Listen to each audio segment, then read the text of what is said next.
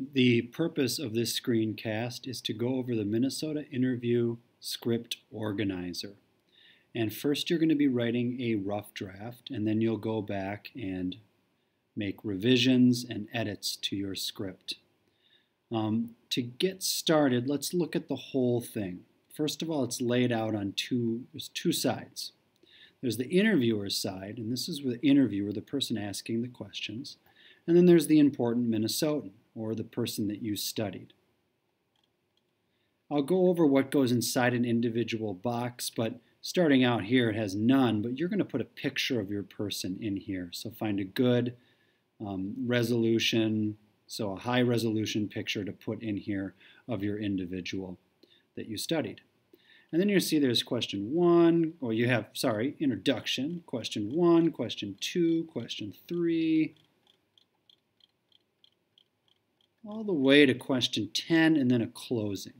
So really you're asking 10 questions over the course of the whole interview.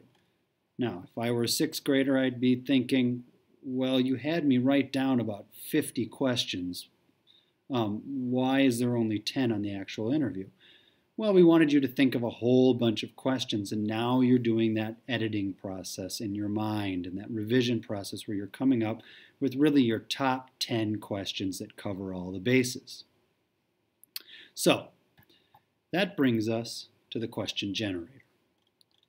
Inside your question generator, mine is blank, but yours is filled in. You are going to now be picking, you kind of have your broad questions, and this is a way of introducing the information, and I'll show you how you can use that broad question. And then you got all your specific questions. These are the ones that you actually are going to ask. So the interviewer is going to ask the important Minnesotan these questions.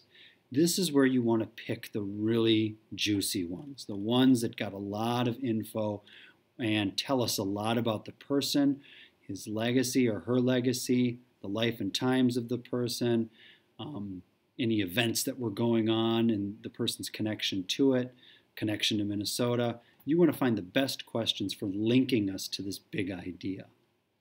Right? So this is where you're doing the editing process. Remember, 10 questions, and probably in these boxes here on the left, you probably got well over 25, 30 questions. So you're going to have to do some editing with your partner. But you're going to be using this to come up with the questions. Now, back to the script. After you have thought about really good questions to ask during the interview, and you're covering all your bases, so all these big topics, meaning early life background, accomplishments, connection to Minnesota, the times in which they lived and impact, all those topics need to be covered. After you've thought about it, then you want to divide the information amongst the 10 questions. So maybe you want to give 2 questions to early life or life outside of their big event. Maybe 2 more questions go on to what was going on around the person's life that was important. Then maybe 3 questions on the person's important contribution, because really that's the biggest thing, right? So maybe dedicate 3 questions to that.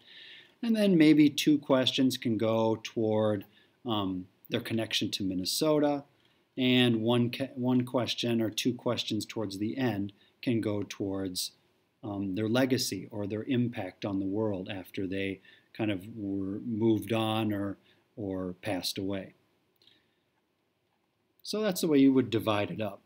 Remember, we have only 10 questions because you have about 5 minutes, 5 to 7 minutes to give this presentation or this interview, and we're really shooting for 5 minutes. Now, an individual box. The interviewer has to introduce, so we'll start with the introduction box. You'll see the interviewer introduces him or herself, and then they provide kind of some facts about the person they're about to interview. Then they're going to tell the viewer where the interview is taking place, and this is where you're going to set up your scenario, or that scenario, however you want to say it, where you're going to be making your interview believable, giving us context, providing a reason for the interview that makes sense. For example, if you are interviewing a corrupt cop, you may be in the interrogation room putting him under the hot lights, right? That was one of the examples we gave when we introduced the project. So this is where you set up that scenario. Then you jump in, and you'll notice nothing comes from the person being interviewed. He or she is waiting to be asked a question. Then you go down to question 1. In question 1, everybody needs to preface the question. So interviewers preface the question. And when they preface the question, that means they set the question up. And a good interviewer usually gives facts about the person before they ask the question. So for example, if I'm doing question 1 and 2, I'm going to divide that up into the life of an enslaved person if I'm doing Dred Scott. For this first question, I might set it up by saying, Mr. Scott, I know you worked as an enslaved person all your life. This must have been challenging. Then I could list things that were challenging that enslaved people had to face, whether it was working in the fields, or it could be working in the home, hours that the person had to work as an enslaved person, restrictions and rules on plantations, which is the places where most enslaved people worked. And you can see you want to write in complete sentences, but then you want to preface your question, provide some facts. Once you've prefaced the question, then you can actually ask your question. So I've kind of prefaced, okay, here's what the life of an enslaved person was like. Then I might want to ask, Mr. Scott, what was your experience as an enslaved person like? What challenges did you face? So,